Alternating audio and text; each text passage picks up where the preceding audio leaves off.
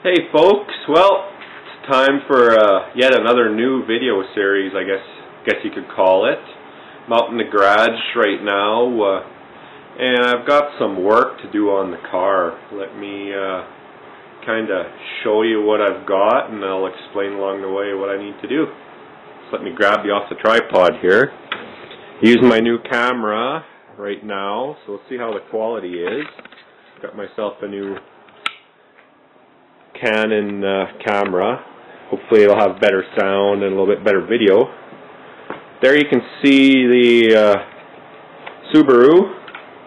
It's an 04. If you've watched all my videos, you'll know, but it's a dirty 04 Subaru WRX STI.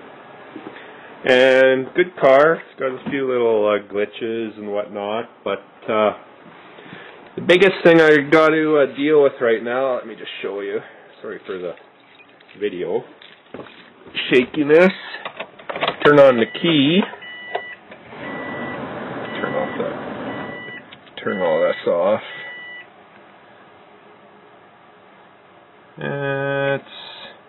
Even though it's well, I guess I could start it.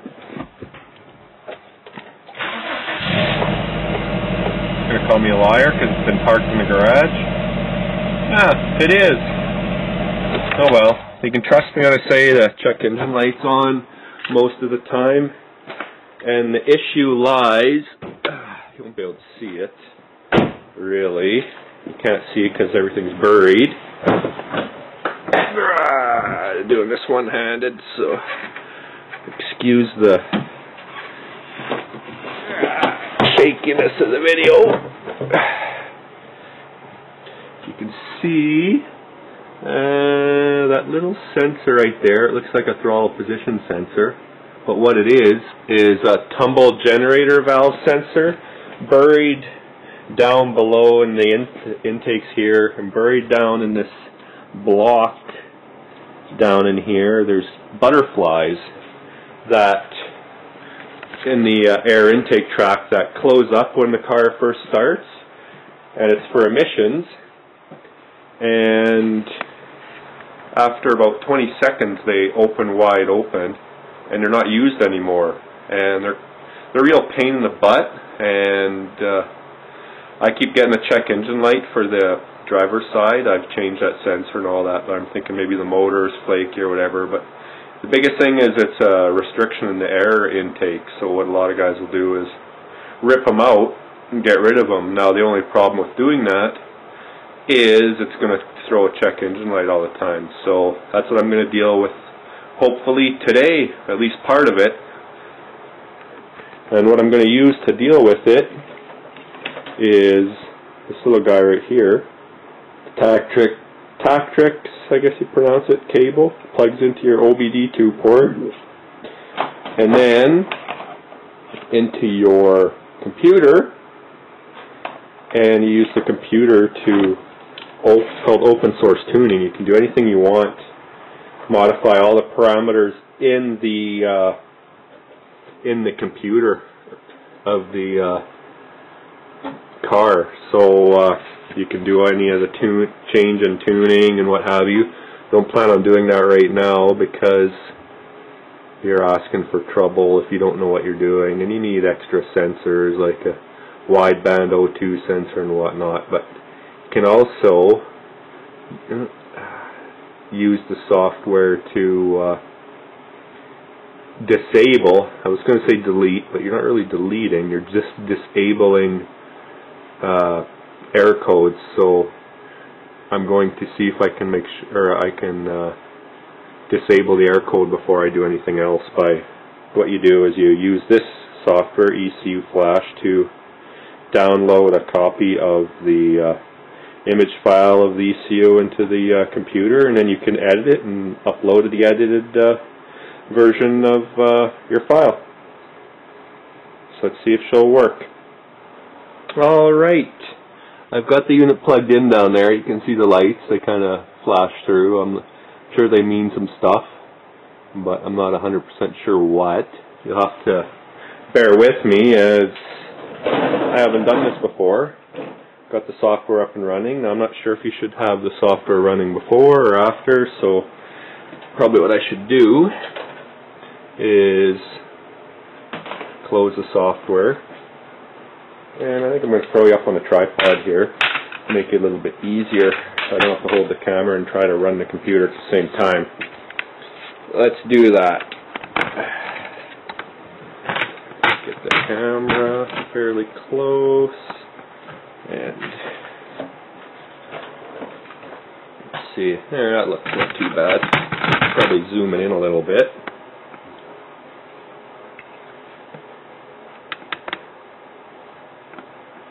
There we go. Now I don't know if we got to do this with key on, key off, or what, but let's see. Let's close this up.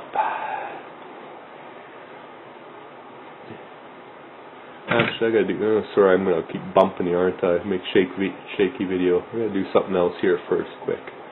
Enable these buttons there. Make it easier to run. The touchpad on this computer is kind of crappy. Okay, take this, plug her into the USB port. Should find some hardware. There she goes. Now they recommend making sure that you got good battery, or never run it on battery, obviously, because it would suck if it was downloading and kick off. So there we go. That's better. Not sure why it was doing a search. Whatever. So driver's loaded now. You can see there. Now we will fire up the software and see if we can pull an image. And get a mouse and a rig up for this. Maybe let's just see. So now it's just a matter of read from ECU. I've got to select the style of vehicle, which is a drive-by-wire STI 2004. Read.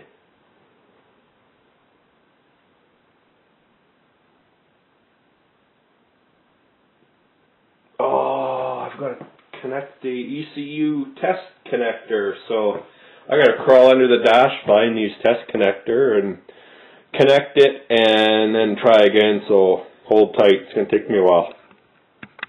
Well, that wasn't so bad. It was pretty obvious where that test connector was. Looked under there, and there she was. So you just have to, in this particular car, you don't need a little, some of the Subaru cars you need a little test adapter, blah blah blah. But luckily this car, you don't need anything, but you can get the little test connectors from Tactrix if you need to. So let's try this again. Go to ECU, read from ECU 04, drive-by-wire STI, read. If the ignition is already on from a previous operation, press OK to continue. Otherwise, connect the green, turn your connect the green test mode connector, which I did, turn the ignition to the on position, and quickly press the OK button. So let's do the quickly turn on. Quickly. Aha! It's reading. Look at that. And what I'm going to end up doing as soon as I read this file is I'm going to make several backup copies of it before I do anything else to it. So now the software, you actually download the software and then you have to download the definition files for it, for all the different ECUs, because they do get updated quite a bit. And so you got to make sure that all that's available and ready to go before you try this. And this is try at your own risk, because if you modify any settings, and you could easily kill the engine in the car by changing something you shouldn't. So this is one of those at your own risk operations. So I'm going to download this to the computer and then save a copy of it somewhere, and then we will open up this file in a different program and see if we can figure out where the codes are to turn off, to disable, because I want to make sure I can disable the codes before I tear into the engines, pulling the engine apart, because it's a little bit involved tearing. Got to take a lot of stuff off in order to get at those tumble generator valves. So that'll be another video for on another day. But there we go. Turn the ignition off. I was a little concerned that maybe this car, because I bought it used, would have had the ECU tuned or something that wouldn't allow me to do this, but obviously it's all good. Okay. And now I got to figure out how to save this file out. Bear with me. File. Save ROM as. There we go. We're going to put it on the desktop. Scooby.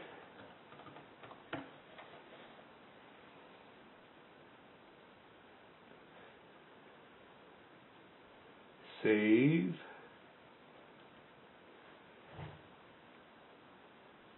And there she be right there.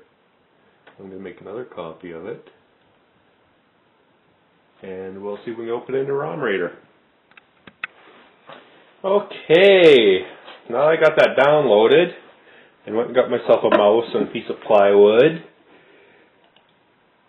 Now you can see I've already created a file here. I'm not going to lie, I already played with it, but I'll show you what I did. It actually worked. I haven't uploaded the file yet, but I used this program, ECU Flash, to download the ROM from the ECU, and now end up using this program called ROM Raider ECU Editor. Let's see if it's still loaded in there. This computer's a little slow, so you'll have to bear with it as it opens the program. So that's the basic program. There's not much to it. It's the same as the other program where you have to upload some or install some XML files, some definition files to make it work for the different computers. So now what I do is open the image, and here is the original. Here you can see the one I've already edited, but all you do is click open, and tick-tock, you wait for a bit. What can I expect? It was a computer I put together from bits and pieces. Does the job for what I'm using it for, though. And it's going to take a while, I guess, to parse the file and pull all the information in. Let's see, there you can see it. There you go. And here is all the different parameters. I don't know how well you can see it in the video, but maybe I'll zoom in just a little bit more. Sorry that things are crooked because I'm off to the side here, but here you can see all the parameters. Here you can see I identified my computer and the car, 04 Subaru Impreza STI manual transmission. Now this is all the fueling and ignition and whatnot you can change, but I'm not going to be touching any of that. What I am going to do is I'm interested in the diagnostic trouble codes, and there's all your different trouble codes that can throw a check engine light. And the ones I'm interested in are the TGV ones. So it's this one all the way down to this one. Now you can see when I click on it, it says that it's on. I want to turn it off. And same with all of these. All you do is go all the way down, turn them all off. And that'll prevent, that means those check engine light codes will no longer be enabled in the computer. Now I've already done it, so I'm not going to go through it all. And that's what this Scooby TGV delete bin file is. So now if I understand correctly, all I need to do is go back into ECU Flash. Come on. And then open a ROM, go to my desktop, there's the TGV delete, open, there's all the different things, current ROM, metadata. I'm not sure what this, oh, this allows you to edit as well, but I'm not interested in editing it. There's all these TGV, not sure what, yeah, see it shows disabled already, disabled. It just tells you what the value is, but you can't actually change it in, oh, maybe you can. Huh, nah, no. I'm not going to worry about any of that. I'm just going to make sure that they're all disabled. Disabled. Disabled. Disabled. So there you can see the program, the other program, edited the ROM, so these are all disabled. So now, all I need to do is, let's see, plug my cord in.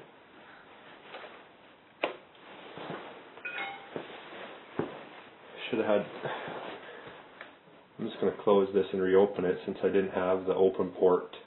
That Tactrix cable is called an open port too, by the way. I'm going to close this and reopen it. Reopen that ROM. Open ECU. Now you always want, there's a test write to ECU. You always want to do that to be safe, just so it does a test run, so you know you can successfully write to the computer without actually writing to the computer. So we will turn the ignition on, and there we go. It's doing a test write without actually overwriting the contents of the computer. Now I've saved my factory computer file to multiple locations, so keep it safe. So I'll just let this finish writing and make sure it succeeds, and then we'll do a full write. There it goes. It worked. So I'm going to close off the ignition.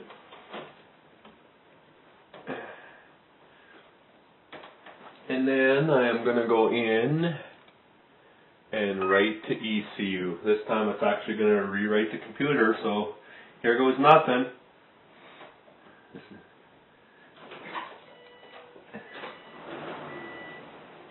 If this were to mess up, it would brick my ECU and my car would be broken. So, say this isn't necessarily for the faint of heart. But so far, so good.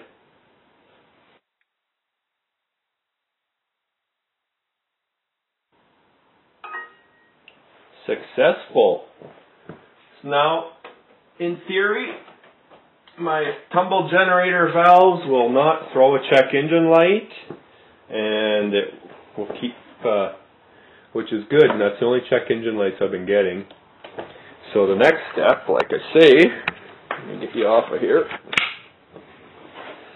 and I don't think I'm going to work on it tonight, is to tear into this, because it's going to be a lot of work, because I watched on YouTube and you got to tear off all this top stuff just to get at the